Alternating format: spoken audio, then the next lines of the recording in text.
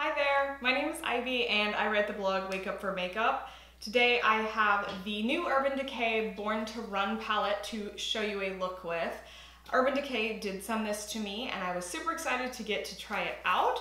I had been seeing this online and thinking, oh wow, that looks like a really comprehensive palette that kind of has it all. It's got a really nice mirror and it is full of mattes and shimmers, which I think every good palette is a balance of the two. There is pretty much every core color in here, from your transition shades. It's got a true black, it's got a dark brown. Those are kind of must-haves. It has the nice lid colors. So yeah, I think there's so many possibilities with this.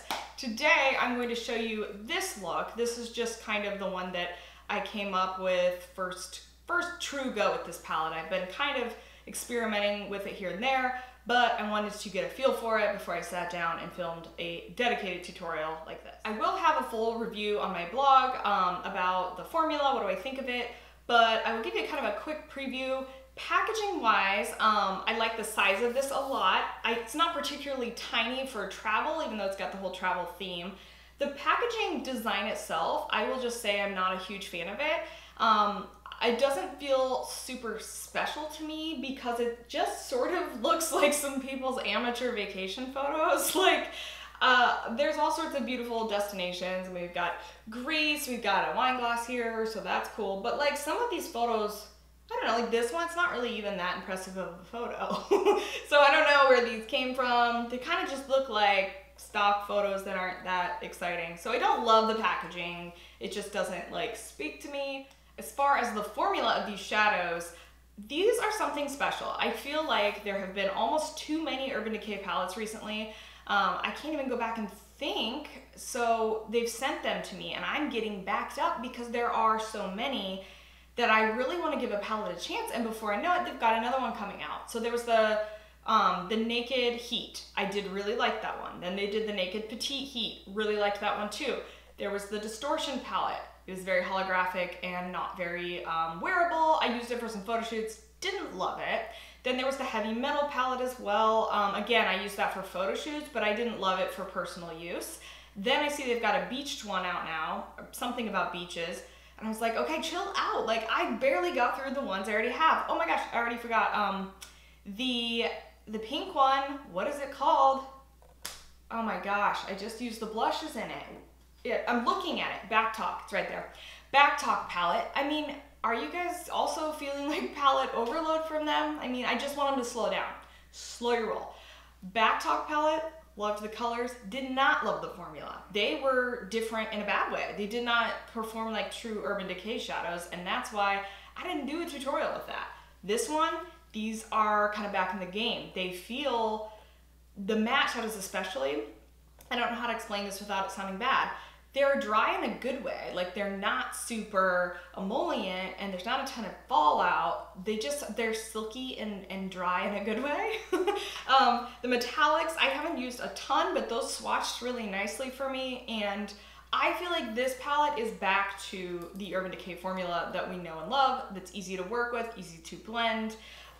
It's not as strange as some of their other palettes recently. And I'm wondering if this is kind of their, what do you call that when like somebody is like, I don't know, they're like an actor gets in trouble and then they come back, their comeback film. That's what this is. It's like their comeback moment. So I will show you a look using this comeback palette from Urban Decay. That's what I'll call it. It's not called Born to Run. It's called the Urban Decay Comeback Palette. What do you think? If you would like to see how these shadows perform in an eye tutorial, please keep watching. First, I am going to start in the crease like always, and I'm going to use Weekender, which is this color right here. I would call it kind of like a blonde taupe color.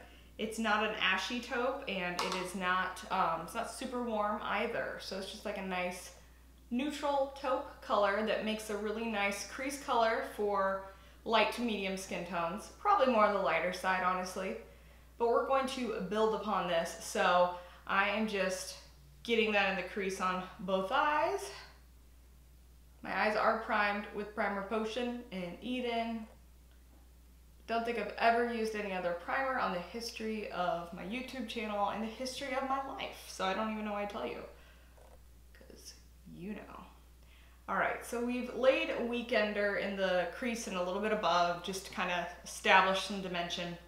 But I do want to deepen this crease a little further. So we are going to grab Riff, which is right here, which for medium skin tones, that might actually be a better crease color for you. And you might skip Weekend altogether. And I am putting this more right in the crease, sort of wedging it into the eye socket. That sounds very graphic and painful. A trick to keep it isolated in the eye socket area and not get out of control is to make sure your brush is pointing right at you. What is this? Perpendicular? So making sure it's pointed right in there versus like if you were doing this, you're probably gonna start getting it up higher than you want. So just make sure your brush is, I believe, perpendicular to your crease or the area you're placing it for precision. Okay, so we have deepened the crease dimension with Riff, and I think we'll add one more crease color before we move on. You might as well. I mean, this palette's got tons of options, and there's no reason not to just really like fade things out, create really nice gradients because they are there for you. So I think I'll use the same brush again. And you know, the brush size is gonna depend on your eye shape. I've got big eyes and I've got a lot of space, but this brush might be a little too big for smaller eyes. So just kind of go with your eye shape as far as choosing the crease brush. So I'm going to grab a shade that I really enjoy in here, Still Shot, which is a matte peach shade. Another color I think is kind of unique. I don't see matte peaches, at least not a ton, but I guess I don't because I don't, you know, buy the peach palettes that often. And I don't buy them, not because I don't like the peach color. I do. I do not like artificial peach scent, so kind of prevents me from enjoying those peach palettes because they usually smell like peaches. I like the fruit. I don't like the pretend peach smell. All right, so with Still Shot, I'm gonna kind of bring this out a little bit. Almost go from your crease straight out if you have my similar eye shape, just to sort of elongate it. And since my eyes are more rounded, I am always trying to create more of a elongated cat eye shape. I have cats. I need to look more like their mother.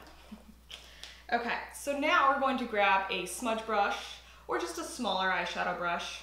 This one's very old. This is from Sonia Kashuk, vintage Sonia Kashuk. Here's a fun fact while I take a sip of water because I'm hot and sweaty always, especially right now. Did you know Sonia Kashuk herself actually has nothing to do with the line anymore? She basically like sold the rights to her name. They don't even have the makeup anymore either at Target. It's just the Sonia Kashuk brush and tool line, which is awesome. But she doesn't even have anything to do with it anymore. It's kind of weird, right? Okay, so I think we will grab Punk, which is this deep, warm, sort of like chocolate brown at the bottom, and start to do an outer corner with this before we grab Hell Red. So I'm taking a little bit and I tapped it off, if you could hear that. And I am going to just kind of press this on the outer third if our eyelid were divided into thirds. It's very pigmented, as you'll see, and surprisingly not a ton of fallout. That's impressive. So I'm gonna take a little crease brush here, this has nothing on it, and start to soften the shape. While I placed it in this little like pizza shape, I don't want it to stay that way obviously, so I am just going over the edges, bringing it just a little bit to the crease, but I'm mostly trying to keep it concentrated just to the outer third of my eyelid, but making sure there's an upward angle at the end. We're all about lift. Can't really think of anything in makeup that you want a downwards line in. I think it's all about up and lift. I guess I see a little fallout, but very little, especially given how pigmented these eyeshadows are. At least this color. I haven't really explored them all. That's kind of why I'm doing this tutorial, and I'm gonna keep doing tutorials, hopefully, or just practicing with this until I form like my opinion on this. I usually do know right away if I like a product, but I don't know. I just want to make sure that my first impression is accurate, but I do like it so far. At this point, I would say I like and recommend this palette for sure. So softening out our outer corner shape, which again was Punk. And so we're checking for balance. I'm looking down in a mirror, as you can see, but I'm trying to make sure that I have the same amount of definition, and I do notice this eye seems darker. So I'm gonna just dip my brush back in there and get a little bit more on there, just so I have the same amount of darkness on both outer corners, because it's all about balance and symmetry. Okay, so we've defined our outer corner now. Now I think we are ready to jump in with that color. I hope it doesn't disappoint since I'm so excited about Hell Ride. I hope it's heavenly. All right, so another Sonia Kashuk brush here. This I bought in a set, and I love these little teeny tiny crease brushes. That's kind of what the shape is. Like, it's shaped like a crease brush. I use them as like mini blenders. So I'm gonna grab Hell Ride on that little mini blender. Love that the bristles are white because I could see exactly how much I picked up. So I'm kind of going to add this color to the very outer perimeter, but bring it in a little bit, just so I'm kind of adding a bit of a cherry to the chocolate. You know, maybe I shouldn't do voiceovers because, or I should do voiceovers because when I do these talk through ones, then I just end up like rambling and saying weird stuff that I have to edit out later. So I'm gonna back my hand down my brush. When you are doing little precise motions, or any motions for that matter, you want them to look soft and diffused. And the further out you hold your brush, the more you will get that effect.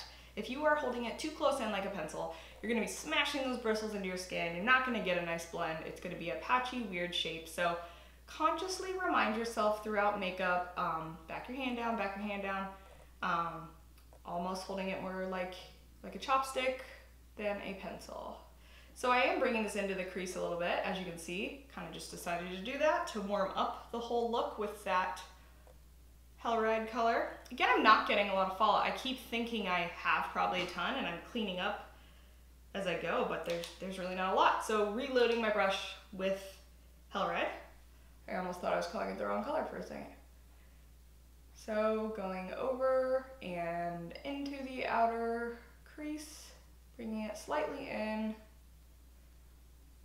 This color selection is great for my specific eye color, which is green, but it would also look really nice on blue eyes, any cool tone eyes in general, since these are warm colors and they are more on the rosy side. I am looking into a mirror that's down here, obviously. I hope that you can see that okay.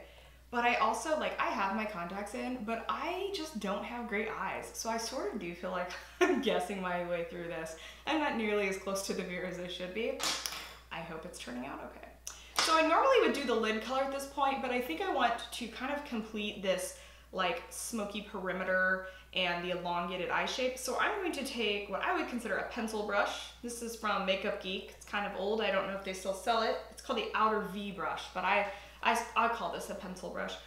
So we want to kind of wrap some of this warmth and smokiness around the eye, and so that means the lower lash line. So I'm going to build this and use similar colors that we did on top. So what was the first one? We used Weekender. I don't think that's going to make a huge difference. So I'm just going to go in with Riff, which was that second crease color we used. And I'm going to kind of connect to this outer corner of the eye and sweep Riff across to about, oh, I don't know, just past the inner half of my iris. Trying to look straight on here. So we'll do the same on the other eye. I mean, some of these shades have a little bit more fallout than others, but in general, I noticed they have very minimal fallout. Especially this Riff shade right now. Like, when I dip my brush in there, it's like hardly any kickback. Okay, so we put Riff on the bottom lash line. The next color we used was Punk, and then we used Hell Ride. So I think we'll do just a little bit of both. I don't want it to get too dark down here. Kind of my, I don't know if I have a signature look, but I tend to go lighter on the lower lash line.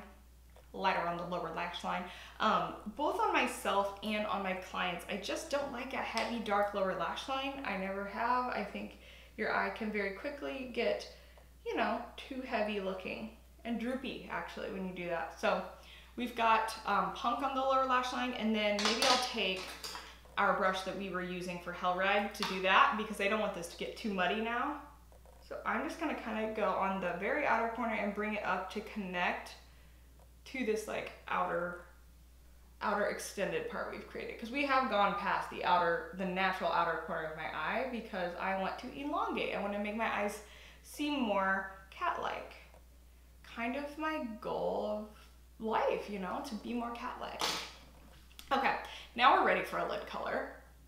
Still wiping away and still very little fallout. Impressive. Okay, so we're gonna need a flatter brush now because that's what you want for lid colors where you're doing more pressing, building up pigment. We're not diffusing and, you know, creating more of that wash of color like we have. So for lid color, I feel like this is where I always like flip-flop. I can't decide on lid color because I'm like, you know, there's so many great metallic shades in here, but I don't want to do anything too dark. I do want to keep this more light.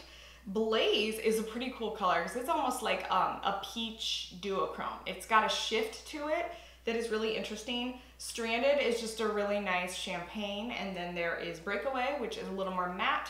I think that we'll do Blaze just because it's a unique color, and I am kind of using all the colors in here that I find a little more unique compared to some of the palettes. So we'll grab some Blaze and do this pressing, dabbing motion, filling that blank space we have left. So of course on my skin tone, this is a, you know, nice light lid shade. I think on deeper skin, this could be maybe a little bit frosty looking, but it's got that duochrome to it, so it might actually be your friend. So pressing, dabbing motions more. I almost like press and pull sometimes when I'm doing a lid color and I'm really trying to build the color to the color that I see in the palette. Okay, so I'm gonna take Breakaway just because, you know, we've got it. We've got all these colors at our disposal. We might as well use them. So I'll just take this same brush again, grab a little bit of Breakaway and do an inner corner highlight just because that's almost always a good idea. When in doubt, inner corner highlight, because it just is a little, a spot of light. And I'm not a big brow bone highlighter. It's another weird signature thing, I guess, but I do like to do the very highest point only, just under the highest point of your brow. So, all right, I think we're good with the shadows. Let's move on to eyeliner, and I am having an Urban Decay day. I have all Urban Decay liners too. I've even got a fresh new one. I haven't opened it yet. This is called Heartless. It's really neat. It's kind of like a unicorny pink color. I don't know how to describe this. I don't even know if you can see it on my spray tan hand there, but I'm gonna use this in the waterline. I like to use a light metallic shade in the waterline to keep things bright and not too heavy, because, you know, as you can tell, I've got some weird lower lash line fear. I just don't ever want this getting dark and gloomy down there. Okay, so we did our waterline. Now we're gonna do our upper lash line with Urban Decay's 24/7 pencil in Alkaline. This is like a reddish violet color. Again, really gonna maximize the green eyes if you have green eyes like me. So what I'm gonna do with this is I am going to kind of just get the color on there. I'm not gonna worry if this is a perfect line because I'm going to immediately grab a brush, dip into our Born to Run palette and kind of smudge it out and smoke it out with shadow. So please don't worry if this part is not perfect. You'll see it's not gonna be. So I'm gonna go from the outer corner, kind of lay it sideways and just sort of lay it down to get the pigment as close to my lash line as possible, tapering it inwards. And before this sets, which is about 30 seconds or so, I'm going to dip into Good as Gone, which is a little bit less of a red brown. Get it on a flat brush and just kind of go over this, smooth it out. That's why I don't ever worry with pencil liners if it's not a perfect line, because I'm gonna smudge it out anyways. Another cool trick you can do with a flat brush and shadow over liner is, let's dip into Punk just so you have a little lighter shade. Do this, hold the brush upright, so like that, and then sort of do this, like press and pull, press and pull, press and pull. And it'll kind of create like an automatic gradient where it's darkest at the base and it fades upwards. It's kind of a fun thing to do. to add like a more faded out, smoked out liner. So same thing over here, grabbing our flat brush, dipping into Good Is Gone, smoothing our line out. And you know what else this does? It also helps to set the liner. If you have oily eyelids or it's just humid out or just one of those people you find your liner transfers really easily, this is basically setting like a liquidy cream product, your liner, with a powder, just like you would your concealer or your foundation. So it's gonna add some longevity, hopefully. So I'm gonna grab Punk and do that same little technique over here where I press and pull, press and pull. And I'm keeping this all pretty concentrated again to the outer third as far as the level of definition. It's all mostly on that outer third of my eye. So I'm gonna take our little blending brush again, just make sure this outer corner where all these colors meet pretty much, they almost all flow into that. Like it's, cannot think of the analogy. I don't know, something about rivers and tributaries. They're all flowing into this outer corner pretty much. Nature, man, I like it, but I don't always know the terminology. All right, so I'm looking straight on at myself right now. I guess I could look straight at you. And I need to see, do I need to adjust? Do I need to add any dimension on any area to even things out? I mean, from my angle right now, it looks pretty good. I would love to keep with the Urban Decay theme and use an Urban Decay mascara, but I actually don't believe I have any fresh ones to use right now. So we will use our new Glossier Lash Slick. This is a new product, so it's always good to test drive these. This is gonna be a more natural lash look. That's how I would describe this mascara. It is not, you know, big, fat, going out lashes. Does not, for me, seem to simulate false lashes. It just, it definitely darkens them. It defines them. I don't feel that it adds an extraordinary amount of length or volume. If anything, I would say, let me see here. Maybe volume. What is great about this mascara though, and who this would be best suited for, is I'd love for people to try it that find their mascara smudges no matter what, and they, you know, have to do waterproof, because this really does not flake or smudge whatsoever on me.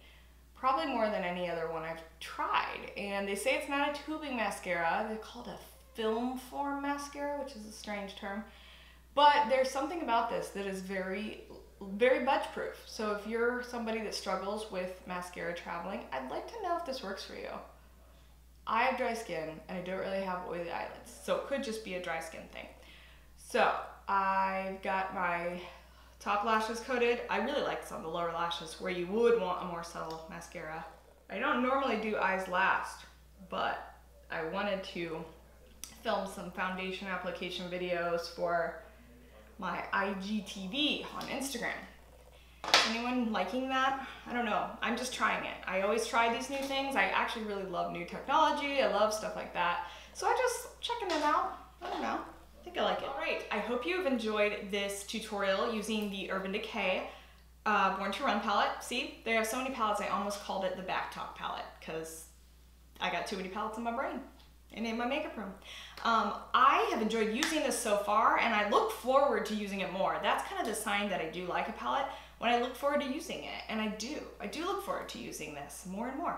I hope that this has been helpful and entertaining, and if you have any questions, you can leave them below. If you would like more in-depth information on anything makeup related, please head over to my blog. It's wakeupformakeup.com. I am also on Instagram quite a bit, and my name on there is Ivy Savannah. I'll put it on the screen, where I do unboxings, things like that. I will hopefully see you very soon in another video.